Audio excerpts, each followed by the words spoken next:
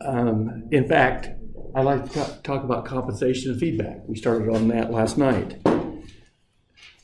A review from the last lecture. We analyzed the structure by inspection, and we were able to find the DC gain, the gain bandwidth product, and the two poles. Minor problem. There might be some zeros present, and the analysis method that we looked at misses the zeros. If they exist. So let's go back and try to get a handle on the zeros. Now, what I'm going to do here is I'm going to do an analysis with the intention of characterizing this circuit on the screen here. But last time we talked about the fact that we have lots of choices for each of these amplifiers. This could be a common source quarter circuit, a cascode, telescopic cascode. We have a lot of different options for this first stage, and a lot of options for the second stage. So I'm going to try to do an analysis that applies for any architecture, and then apply it to this structure here. So, and I'm going to do a differential small signal analysis. Eventually, we're going to come back and get the common mode analysis, but right now it's a differential small signal analysis. So this is the small signal equivalent circuit of that differential stage. There's a slight error here. What's the slight error that I've introduced here?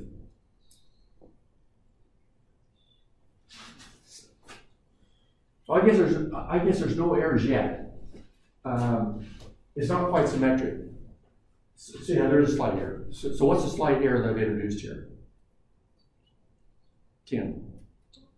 Well, you don't have M7 in there, but that's okay because it's grounded on either side of it, right? Actually, that's where theirs come from. Oh, nothing. I was gonna say, is it like okay to make the assumption that Vn is divided by 2 if it's not symmetrical? That's still valid for the differential gain. That part's still good. You assume the source node on M1 and M2 is 0? I assume the source node on M1 and M2 is 0. And it's slightly different than 0. And if you include that slight dependence on that node, you're going to have a solution of this that looks like that MATLAB solution I gave you before. Okay, so I've made one assumption here that's not going to introduce any significant error at all, but it induces a very, very slight error, not significant. Make sense? Outside of that, it's general. Of course, that's a general model of the second stage, and then the compensation capacitor goes around the second stage from the output to the input. By the way, when you have a structure where you connect a capacitor across a high gain inverting stage, what does that do at the input? It creates what? What? High value capacitor. We have a special name for that capacitor you create. Miller capacitance. So this structure creates a Miller capacitance, fairly big Miller capacitance on the output node of the first stage. And when I refer to capacitors on nodes after discussions last night, does that all make sense? There actually physically are a lot of capacitors already on a node, so we just refer to any capacitance from that node to ground as a capacitance on that node. We also refer to poles on that node. Poles are in and out of nodes, but we refer to the pole that corresponding to that capacitor as the pole on that node.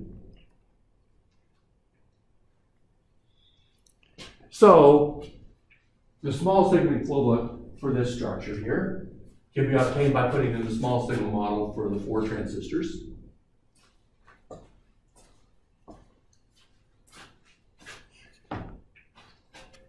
And I can sum currents at 2 nodes.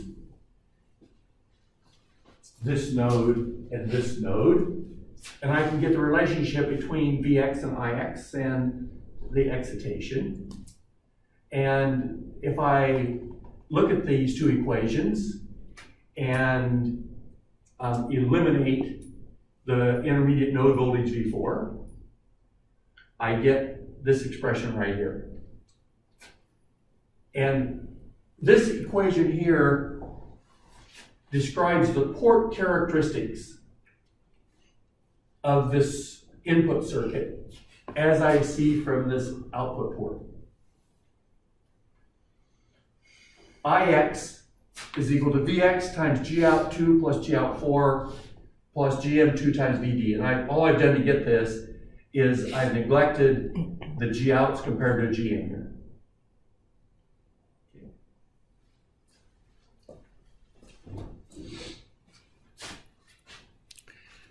But my goal was to make this a general analysis.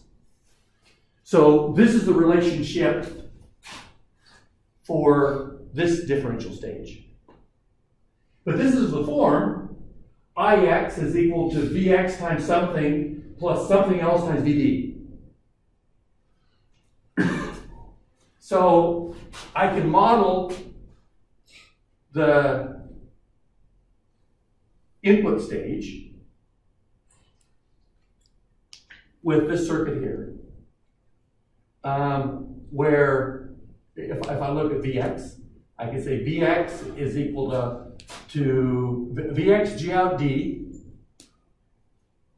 that's this current here, plus this current here, GMD VD, that's equal to Ix. So I put the subscripts D on here to indicate this is the differential input stage. This is GMD and this is Gout D. No matter what architecture I have here, I can always model it like this. So it's characterized by two parameters, GMD and Gout D. Does that make sense? And for this particular circuit, Gout D is Gout2 plus Gout4, and GMD is GM2. So with the telescopic cascode structure, it's still characterized by the two parameters, GMD and Gout D. But we have a different expression for Gout D and a different expression for GMD. This is a pretty simple model at that first stage, isn't it?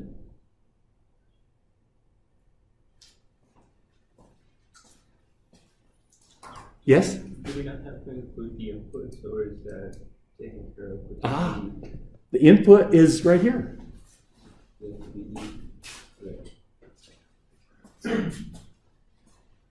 Remember, this is a differential input analysis. How about the second stage? Second stage is a two-port. Well, I could think of the first stage as a two-port too, but I absorbed that VD into that circuit. Put in the two transistors. I'm going to define G00, the output conductance of the output stage, and GM0, the GM of the output stage, and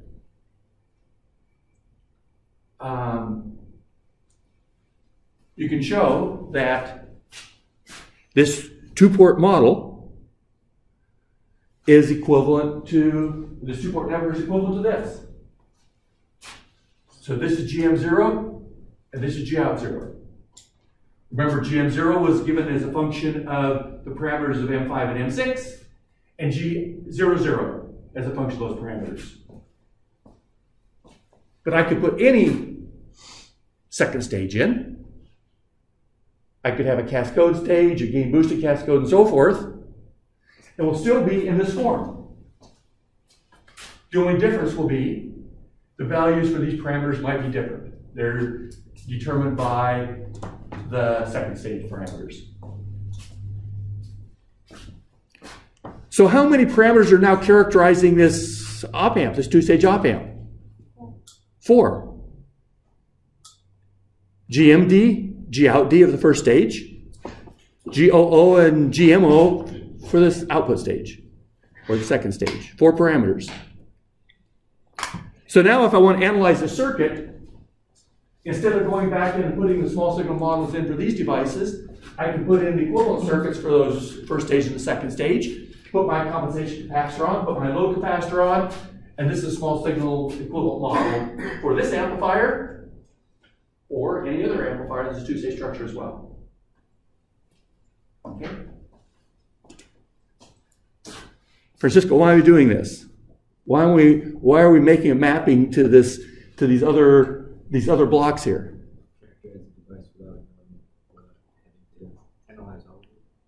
That's not the complete reason. So you had a simplified expression. It's not simplified. I haven't simplified it. To get the transfer function, so then you can get the zeros, and then you know the equivalent GMD and GOUT, so you can just plug those back in. Yeah, so I'm going to get the zeros. If there's zeros here, I'm going to get them.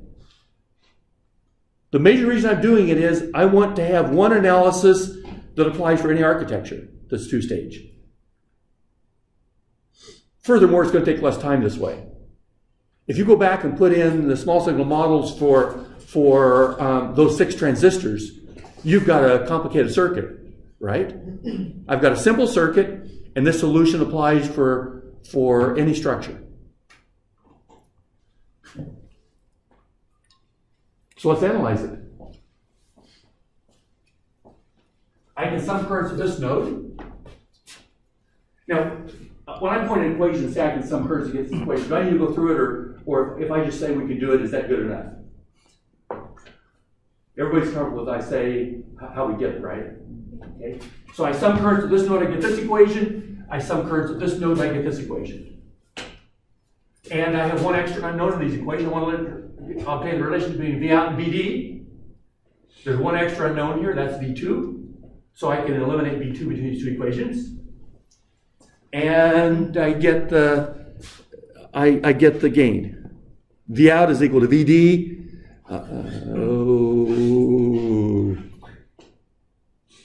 What happened here? We missed something last night.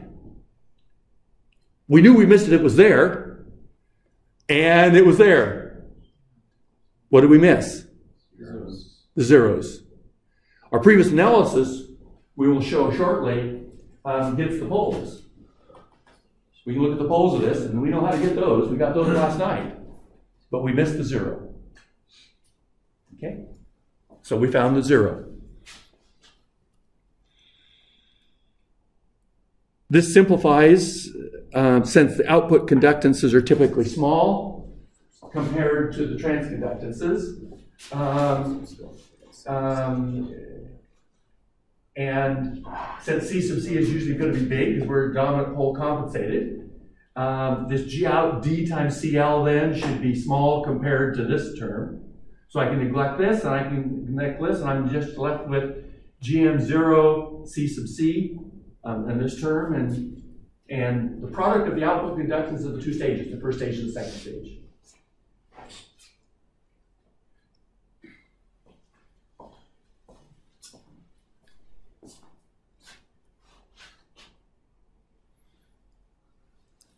So here's a summary.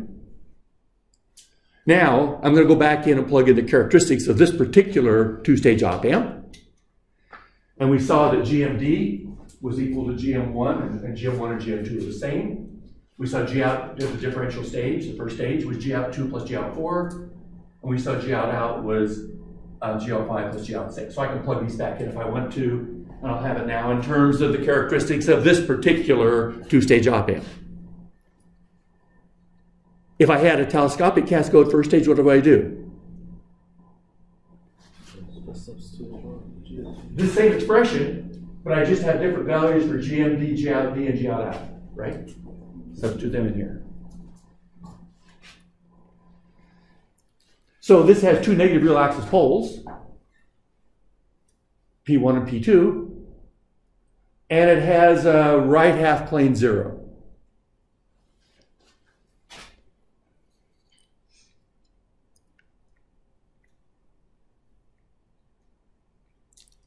So I'm going to compare two structures now.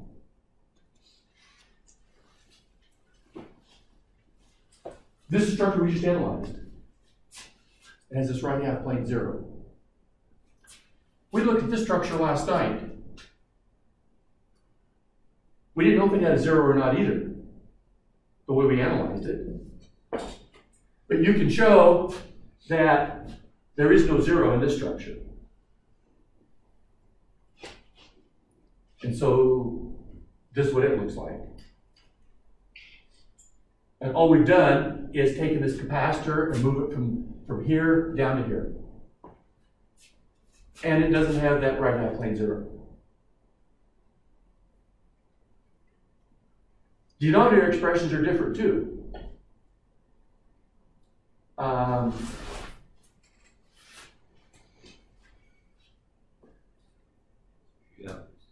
This term is different here than it is here.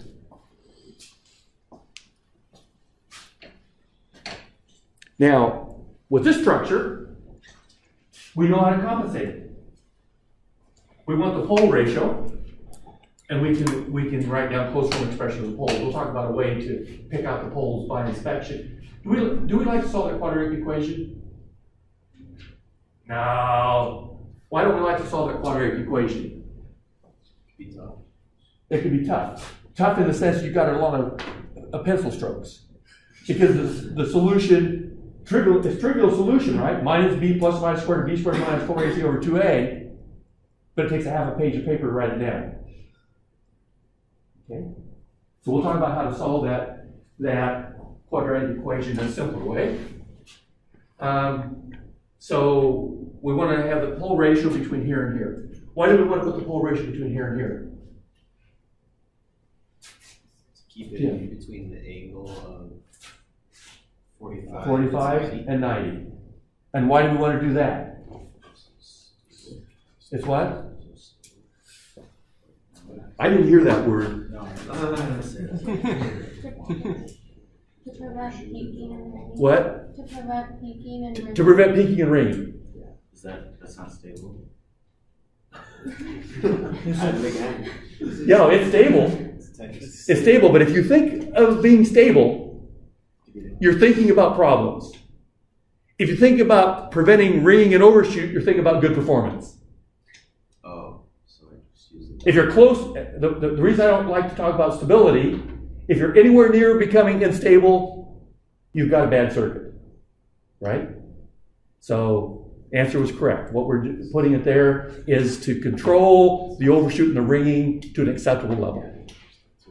Not even close to being unstable. But how about what's going on here?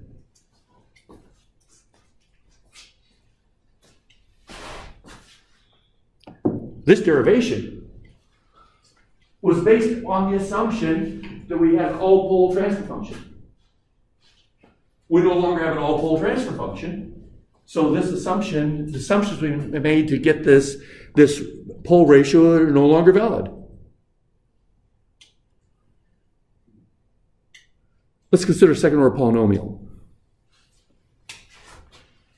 It's interesting when you look at the second-order polynomial, s squared plus a1s plus a0, that depending on which course you're in and which discipline you're in, people look at that a different way.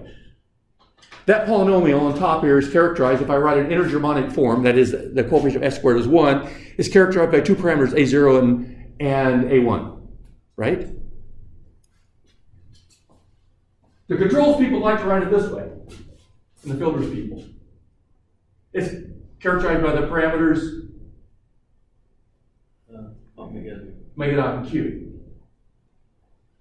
In your differential equations class, I like to write it like this.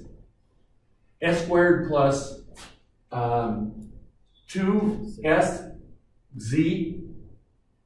it shouldn't be twice, plus omega naught squared. In this case, it's characterized by the parameters z and omega naught. Some people like to write in this form. It's characterized by the parameters p1 and p2. If they're complex conjugate poles, it's written in this form. It's characterized by the parameters alpha and beta. Wow, we have 1, 2, 3, 4, 5 different characterizations of the second-order polynomial in terms of 5 different parameter domains, same function. Do we need so many different characterizations? Not really. But we've got to be able to converse with people in different environments, so we might as well talk about them.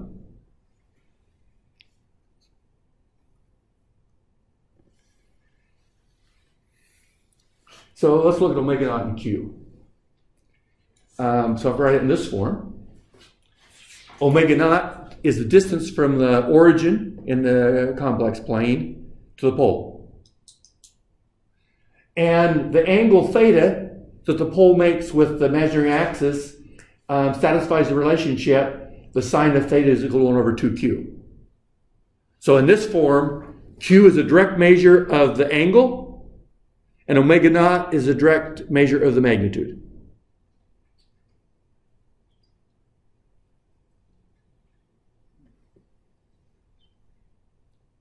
I kind of like this form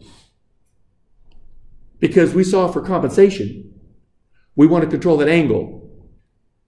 So the Q is a good parameter to use if we're going to control the angle of that pole. And it's when that angle gets less than 45 degrees that you start having problems with either ring or overshoot. Make sense? Now, you can show that Q of 0.5 corresponds to two identical real axis poles. So when Q is 0.5, it will fold down and the angle will be 90 degrees. And when Q is equal to 0.707, it's a 45 degrees. So if we want to do compensation, I haven't used that phase word yet. If you want to do compensation, we could say we would like to have the Q be between what? 0.5 and 0.75. So we looked at the ratio before when we had an all-pole system. Now if you got zeros present, you still want to be sure that those poles are between 45 and 90. So we still want to have the Q between 0.5 and 0.707. Is this a high Q or low Q requirement?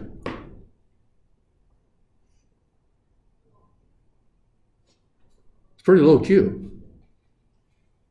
Pretty low Q. If Q is less than 0.5, you have two negative real axis poles. Will we make our compensation better if we make Q, say, 0.1? No. Because what's going to happen? Those poles will come together and split.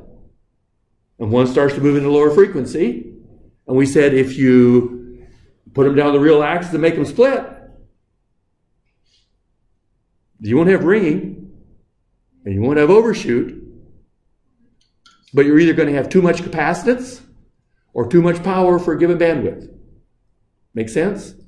So do you want to compensate the structure to have Q of 0.1? Probably not. Is this a very big window that we've got to compensate it for? Not really. From 0.5 to 0.707.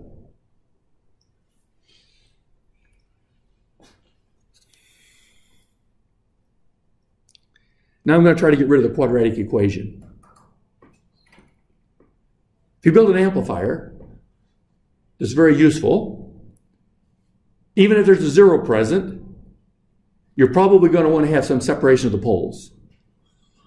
You're probably going to have a dominant pole and a non-dominant pole. So I'm going to assume that P1 and P2 are the poles, and P1 is much, much less than P2. So I can write that characteristic equation in factored form. And that's S squared plus S times P1 plus P2 plus P1 P2. But I'm assuming that P1 is much less than P2. So I can eliminate the P1 there, and this is approximately S squared plus P2S plus P1 P2. Okay. Now I'm not going to eliminate the quadratic equation in general. I'm going to look at eliminating using the quadratic equation when we have widely separated poles. Because we're interested in situations where we have widely separated poles.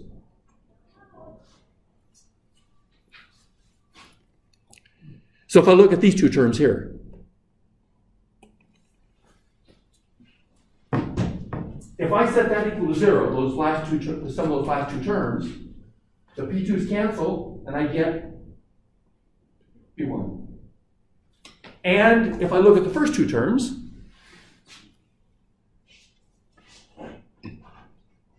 an S cancels, and I get P2.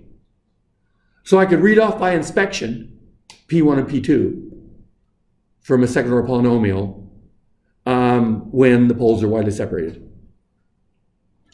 Okay. Thus, if you go back to this expression here, P2 is equal to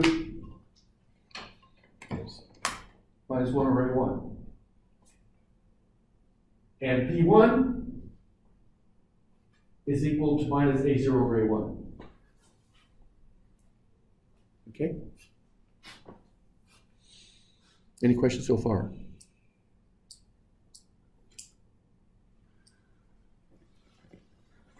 So, here was the gain expression of the open loop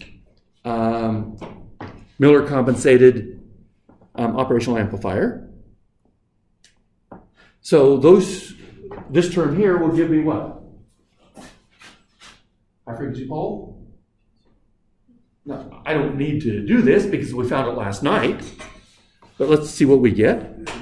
P2 is the CC's cancel, and it's simply GM5 over CL, or the negative of that. And P1 is equal to the negative of GOO, GOD over GM5CC. The DC gain is GMD, GM5 over GOO, GOD.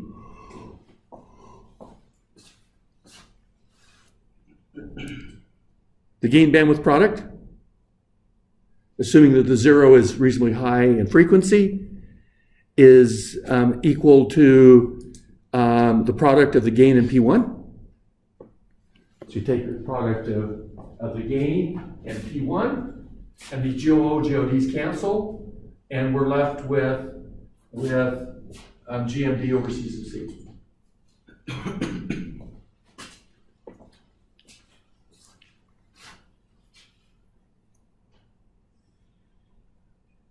From the previous inspection, we had written down P1 and P2. We did this in the last lecture. I looked at the poles on those two nodes. And we found that GB was equal to GM1 over C sub C. If you look at the expressions for GOO, GOD, GMD, and GM, you find that those expressions are the same that we had those expressions we had for the poles are the same ones we had last night. So it's at least reassuring that we found the right poles.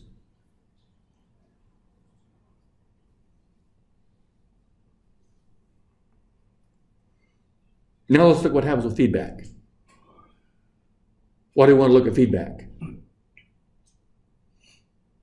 want to see what the 0 does for us. Yeah, we want to compensate it now.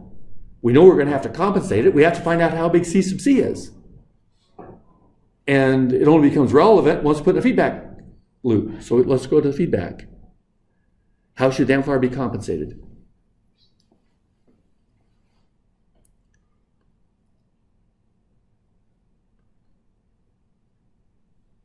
The open loop gain is the ratio of two polynomials, n of s and d of s. We've got those first two stage op amp now. And I'm going to assume there's a standard feedback gain of the form A over 1 plus A beta. And we certainly saw one circuit that had those properties last time. The circuit this circuit here.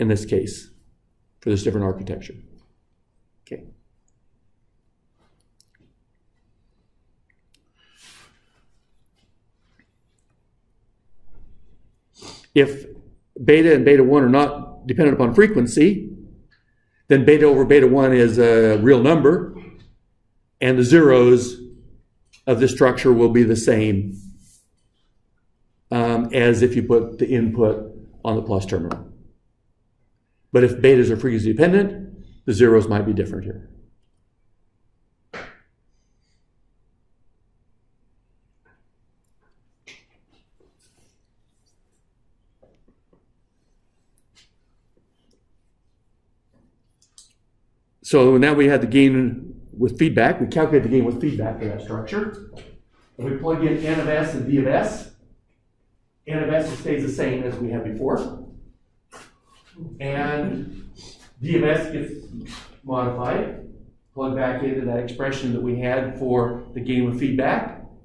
So that was d of s plus beta a of s, and we get this denominator expression.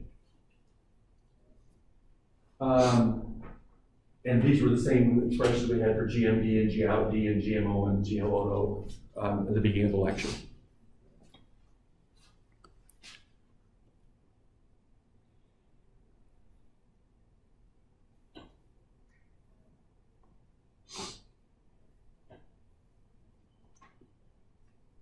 So how has this changed?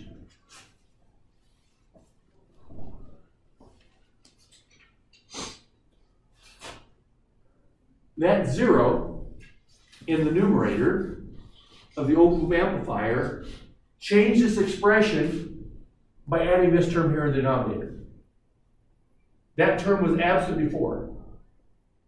Now, when we have that 0 present in the open loop gain, it introduces a change in this S coefficient in the denominator.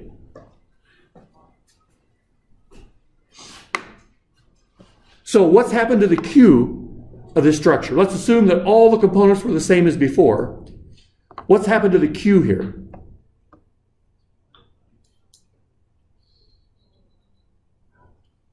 If you look at that second order polynomial, s squared plus a1s plus a0.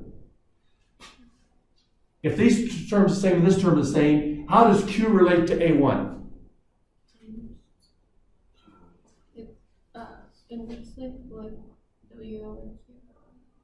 Yes, that's right. So as A1 gets smaller, Q gets bigger. As A1 gets smaller, Q gets bigger. As that coefficient of the S term gets smaller, Q gets bigger. Where do the poles move then? Because of that 0. Closer to the imaginary axis. The angle becomes much shallower. Is that good or bad? Bad. That's bad. Okay, so this right half plane 0 that came along for free has degraded the performance of the structure. But we can take care of that, because all we're really concerned about is the magnitude of this term here. So if this part becomes smaller, the way to take care of it is to do what? Make W bigger. Make this bigger, right? Is that a good solution? No. No, we don't like to make CC bigger because that affects other things in the circuit, in addition to area. Okay, so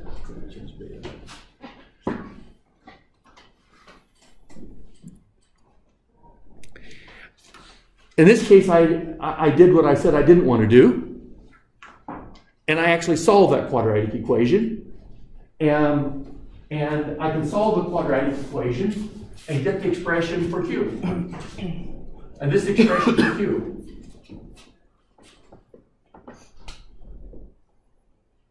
But this expression is beautiful.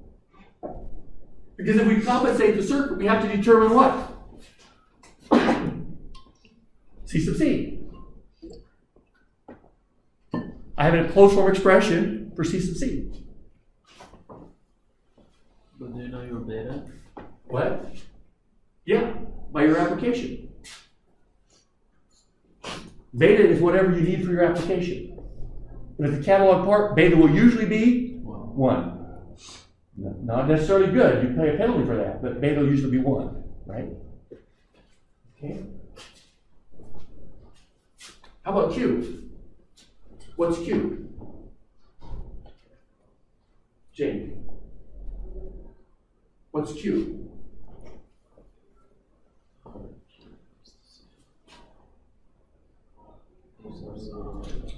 It's what? A1 over omega.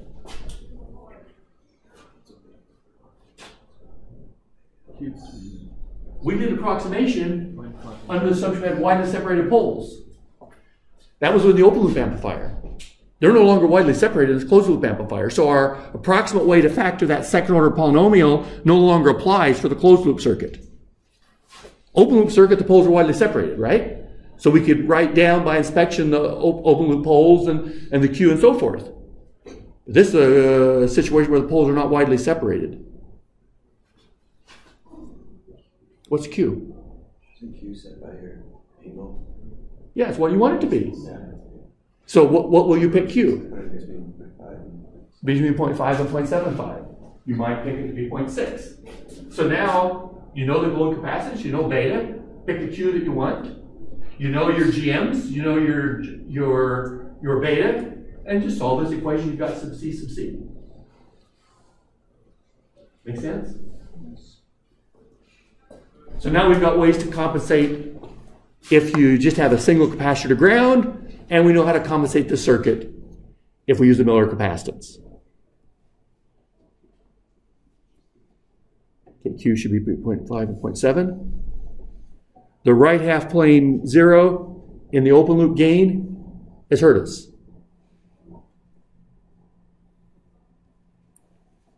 It's due to this term that we added here. That came from that right half plane 0. So what do you think we're going to come back to and talk about next time? How to fix that? How to what? How to fix that? How to fix it. Can we do something with that right half plane 0? And that may it'll require circuit modification. We'll come back and see if there's a way we can modify the circuit so that that right half plane 0 doesn't hurt us. In fact, we're going to modify it in such a way that that right half plane 0 becomes an asset, not a liability. Any questions? How many equations did I write today? One. One. Not too many again, as well.